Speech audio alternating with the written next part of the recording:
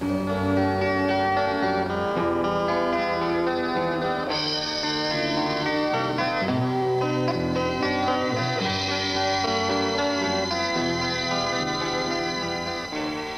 the beginning, there was only the great river the white man now calls the Columbia. The Great Spirit gave the land south of the river to his son Y-East, the father of the Multnomah people, and the land north of the river to his son Pato, father of the Klickitat people. These two young warrior chiefs loved the beautiful maiden Luit, who was also the keeper of the sacred fire. The two chiefs warred for her favor. Over the great river they hurled fire and stones, making the earth tremble with their battle. The sky turned black even in the middle of the day, and the people were afraid. The Great Spirit became angry and made them both silent for all times.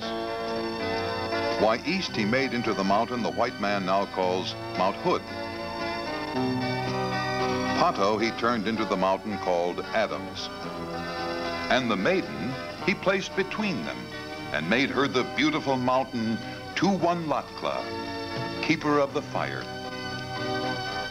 Modern science was very much aware of the fire kept deep inside the serenely beautiful Mount St. Helens. Geologic evidence indicates that during the last 4,500 years, Mount St. Helens has been the most frequently and violently active volcano in the 48 adjacent states. Geologists were not really surprised when it reawakened after a sleep of 123 years. Mount St. Helens is one of a procession of active, dormant, and recently extinct volcanoes that encircles the Pacific Ocean. Known as the Ring of Fire, this volcanic zone extends from the Andes of South America through the volcanoes of Central America and Mexico, the Cascade Range, Alaska and the Aleutian Islands, Kamchatka, Japan with its majestic Mount Fuji, the Philippines, Indonesia, and Antarctica. The theory of plate tectonics explains why 80% of the world's volcanoes are located around this ring. The Pacific Ocean floor, a complex of interlocking rocky slabs or plates, is slowly expanding as new lava rises to the surface through crustal fractures and pushes the plates toward the continents. The expanding ocean floor is pushed under the continents where it sinks and is partially remelted into molten rock. Pockets of molten rock, called magma, become the feeding chambers of volcanoes. Under immense pressure, this molten rock finds the easiest way up, usually under dormant volcanoes, where channels and cracks exist from previous eruptions. By monitoring dormant volcanoes, scientists like Professor Stephen Malone of the University of Washington are looking for new ways to understand and hopefully to predict volcanic activity. What we're seeing here are the seismic data that's coming in real time from the mountains. So we're watching earthquakes as they occur right now. During any given day, there have been, on the average, about 30 earthquakes of magnitude 3 or greater. Earlier in the sequence, there were up to 80 to 100 per day. This seismic information gives geologists the clue in predicting the behavior of the volcano. On March 20th, a swarm of earthquake activity recorded on this seismograph warned the world that Mount St. Helens was waking up. But that was all scientists could say because so little was known about the explosive behavior of Cascade volcanoes. Unlike the more familiar red lava-spewing volcanoes of Hawaii, Iceland, and Hollywood, the volcanoes of the Cascades are unpredictable and violence-prone. Because the molten rock in them is so much thicker and heavier, it tends to trap explosive gases in dangerous pockets that could explode without warning. What we're seeing now is an eruption of steam and other gases bringing up ash, which is pulverized rock from deep within the volcano. These eruptions are being caused by gases from magma beneath the earth rising toward the surface. This is the most active period I've seen the volcano indulge in yet. The eruptions made the volcano an instant attraction.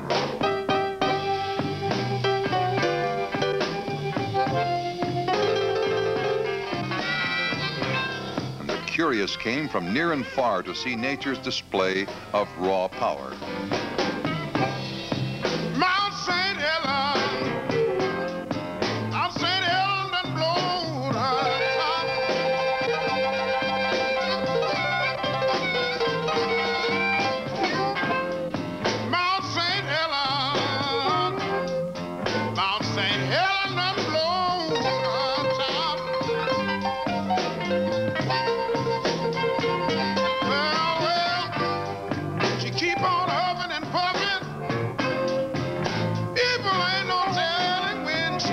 stop. Some were more than curious, and for them, the pull of the mountain was irresistible and possibly fatal. But some were willing to take the risk for a closer look. This film was made by one of them.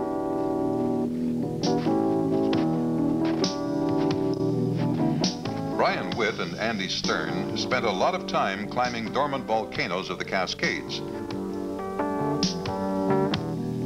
The chance to climb a live one and take a good look was just too much to turn down.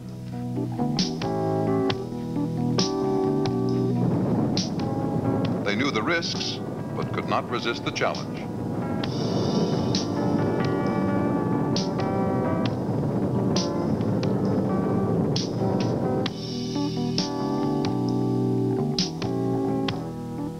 There were more than 30 quakes that day to remind them that this mountain was alive.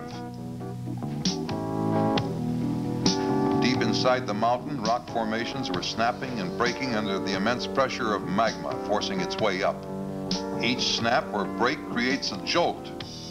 The jolt is transmitted like shock waves to the surface and is registered as a quake on the seismograph or under their feet. The gray ash on the snow absorbed and transmitted the sun's heat and melted the snow. Deeper ash falls turned into mud. In the afternoon sun, the mud began to melt and run in small rivulets that made eerie, gurgling noises. In all their climbing experience, Andy and Brian have never encountered anything like this. This mud is going to really slow us down, Brian. We have to zigzag our way up, try and stay on the clean snow.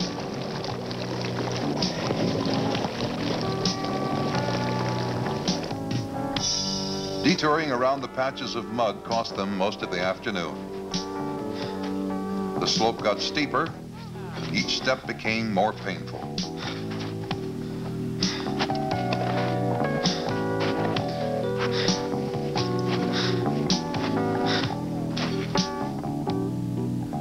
Suddenly, the blazing sun turned to a soft glow and lost its comforting warmth.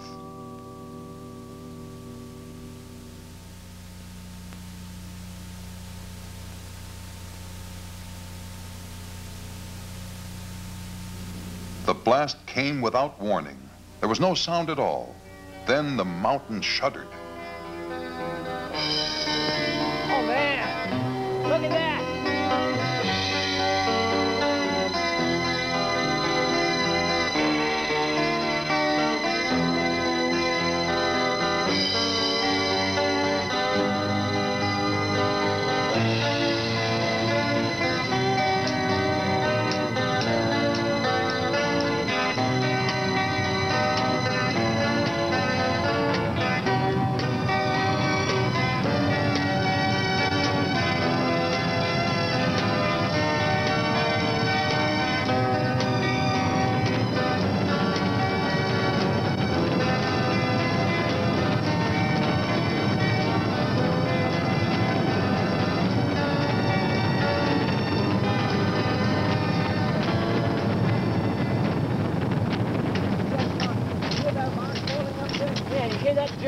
Very few words were spoken as they agreed to go no further and dig in for the night. We're stuck. Hope no rock makes it down here. I hope not either. Stuff's okay for digging. Yeah. Night at 8,000 feet comes slower than down in the lowlands as the afterglow of the sunset lingers on the horizon. They didn't intend to spend the night away from the base camp and carried only a single sleeping bag for emergency only. The three of them shared the sleeping bag on that icy ledge, 1.5 miles above sea level. They were cold and scared, and the wind entered their bag like icy spears.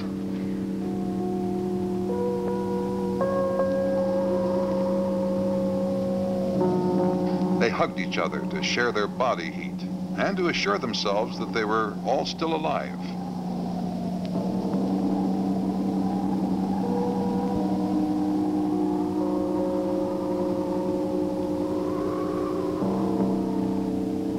In the stillness of the night, they became aware of every tremor in the mountain. The mountain seemed to shake interminably. Records show that there were 40-some quakes that night.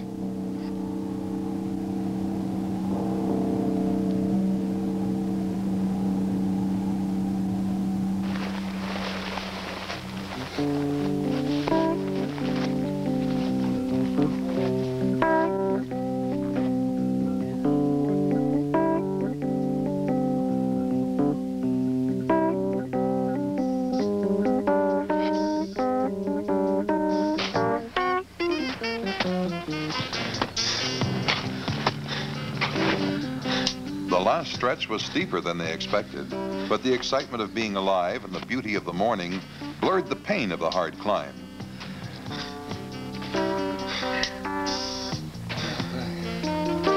The air was so clear and thin of oxygen, breathing turned to long, gulping gasps.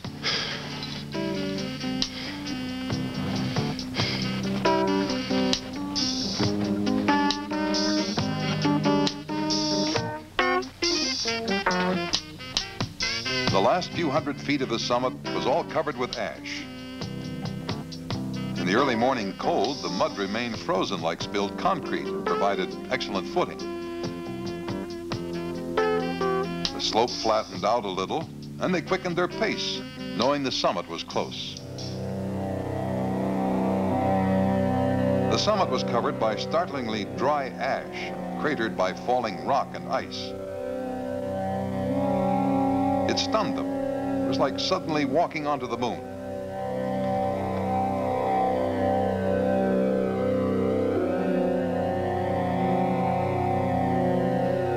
They hesitated at the mile-long crack. The magnitude of forces at work here was incomprehensible. Hey, Andy, you see this crack? This will give you a headache. Yeah, it runs all the way over here, too.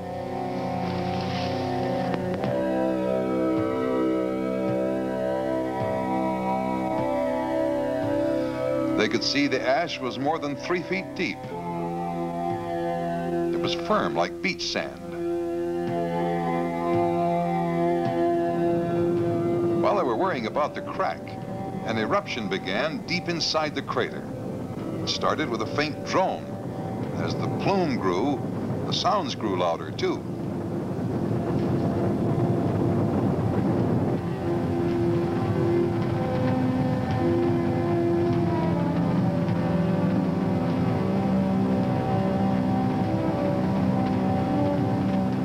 As they approached, they could hear the rumble grow louder and make out the sounds of rock avalanches. Fantastic. Fantastic. Oh, yeah. Unreal. There was a constant crash of rocks falling. There was no smell or heat, just the roar.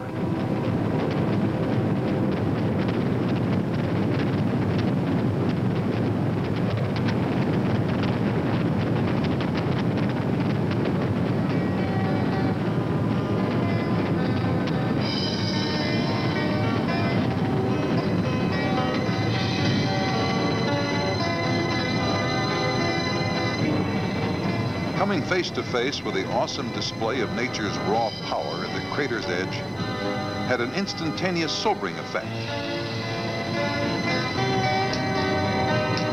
Back up a little.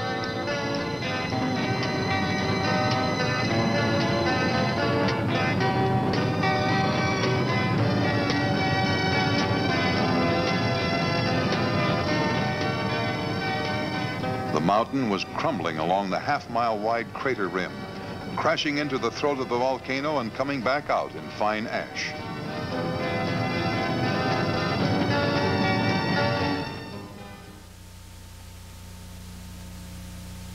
The eruption ended as abruptly as it began, and a stillness came upon the mountain. But there remained an ominous restlessness about the power that was still pent up inside.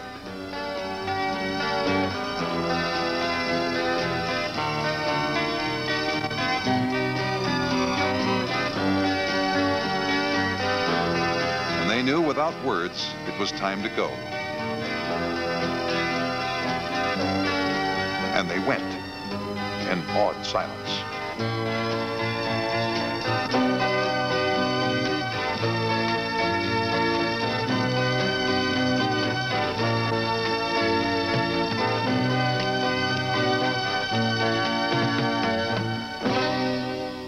with all the scientists and all their instruments, there simply was not enough previous data to interpret the information. No one could say what was happening or about to happen.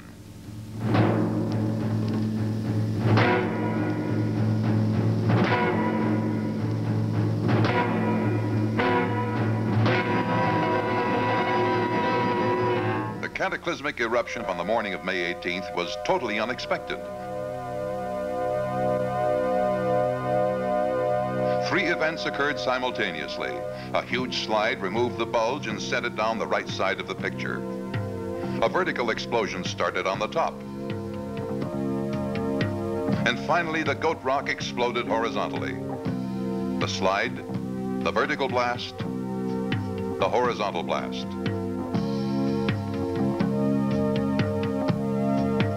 The roar from this blast was heard all the way into Canada, nearly 200 miles away. More than a cubic mile of rock was turned into dust. That's more than a ton of dust for every human on Earth. The power of this blast is like 500 atom bombs going off all at once. The horizontal blast propelled a dense cloud of superheated gas and debris at cyclonic speed. Waves of superheated gas and rock dust came ripping down the mountain. Campers 15 miles away perished without any warning.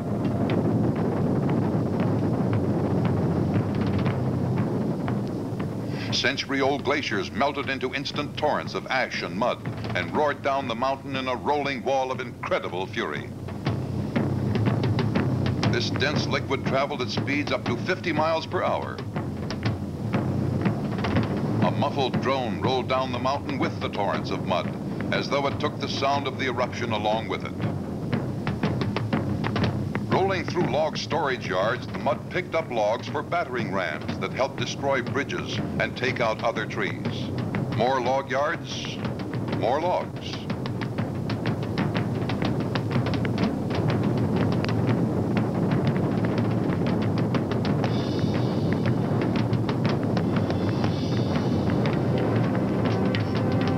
Finally, the river is choked with logs and debris. 50 miles away, the fury is spent. But the mud continues to spread, oozing into homes and backyards and covering entire farms. Carried by the wind from the sea, the great plumes of ash that shot up 12 miles into the sky drifted east. The upper layers reached Boston a week later and went on to circle the globe. Like a rolling blanket of dark fog, the lower layers silently crossed the Cascades. Interstate highways were closed all the way from Washington to Idaho and Montana. Ash reduced visibility to near zero and clogged air filters and damaged engines. The air became unbreathable without gas masks.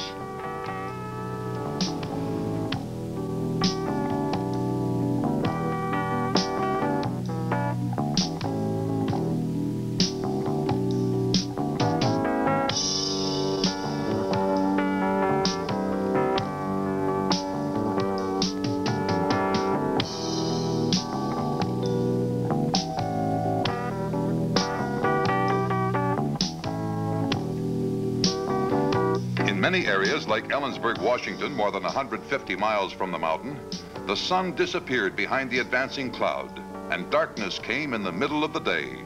Street lights came on automatically with the rain of ash.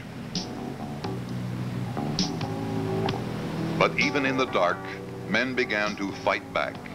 The battle against the all-pervasive ash went on for weeks and continues. This vehicle was leaving Helensburg in the early afternoon of May 18th.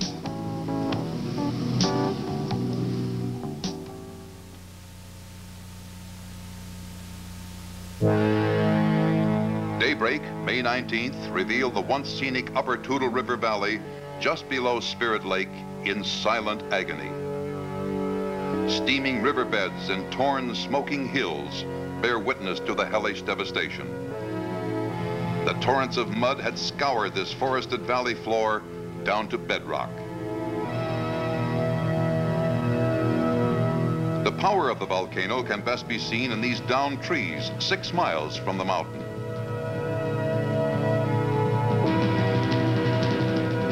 150 square miles, this devastation continued, reaching as far as 18 miles from the mountain.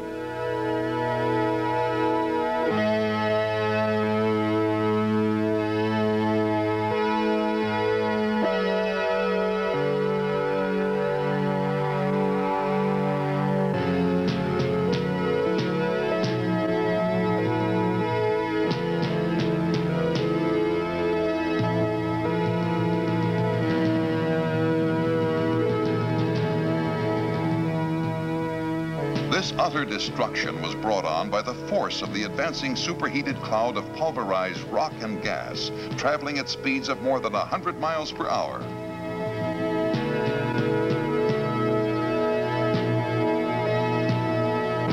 Unlike a blast wave, this cloud was not deflected by ridges. Instead, it clung to the terrain like a dense fog and bowled over everything in its path. This pyroclastic cloud is more like a wall of mud in density and force. It is dry and superheated. Visualize a dry wall of mud roaring down on the forest. Some scientists have compared it to a gigantic sandblaster that first stripped the tree limbs and then snapped the trunk. Even the vegetation on the forest floor was totally stripped and incinerated. Eyewitnesses report that most of the downed trees were also set aflame by the heat, but the fires were quickly snuffed by the blanket of ash that followed the blasts. The death and destruction was so complete that in 4 days of hiking, they never saw a single living thing or heard the sound of any life form. A kind of total and deadly silence ruled the scene. It was a primeval and awesome devastation, rendered without malice or mercy. All things, living and dead, were reduced to ashes, and out of the ashes, everything will rise again, as it has since the beginning of time. For the human spirit is indestructible, and behind the photographers will come the loggers and builders and the planters of trees. So serene and beautiful, she knows she'll soon awaken. The destruction of the volcano is a cyclic natural act, and as the legend of Keeper of the Fire suggests, it happened before the white man came and will probably go on long after. For indeed, Mount St. Helens continues to keep the fire deep inside her. Keeper of the fire.